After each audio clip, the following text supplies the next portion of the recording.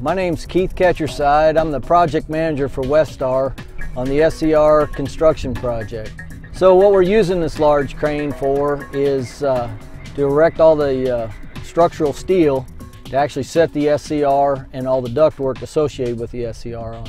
Right now we're building all the structure on the ground, and then we'll lift large trusses up so we minimize how much work we have to do at elevation. Iron workers are working in the blind, so they're talking to the operator over radio, and you're talking about things that weigh, say, 100 tons, having to fly it into position, and a guy has to actually reach out by hand and grab a hold of it and swing it into position, while another guy is on the radio telling the crane operator what to do. These guys we got here have done a really good job, very professional at what they do.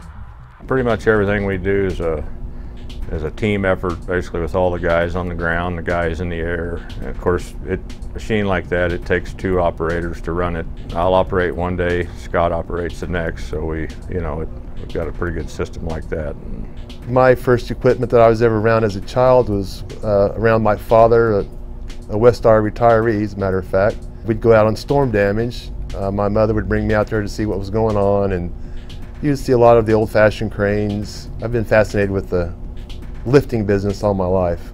I like the cranes. I find it interesting. I mean, it's enjoyable for me, you know. I mean, I've been doing it for quite a while, and it's just, I actually enjoy my job. Very comforting to know that I've done something that my father had part of at one point in his career. Of course, anytime a large construction project comes into a workplace like this, it disrupts the normal flow that the people that have to work there every day have. And so, you know, we're trying to work together to minimize that impact.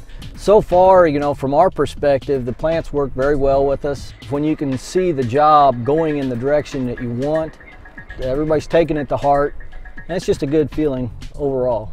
When you're finished with the project and you come back years later and everything is still up and running and things are going smoothly, it's extremely gratifying.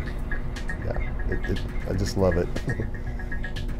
When you build something very large at a plant like this, serves a lot of people, it just makes you feel like you're building America. It's a very good feeling when you're done, and we'll bask in that glory once this project's over.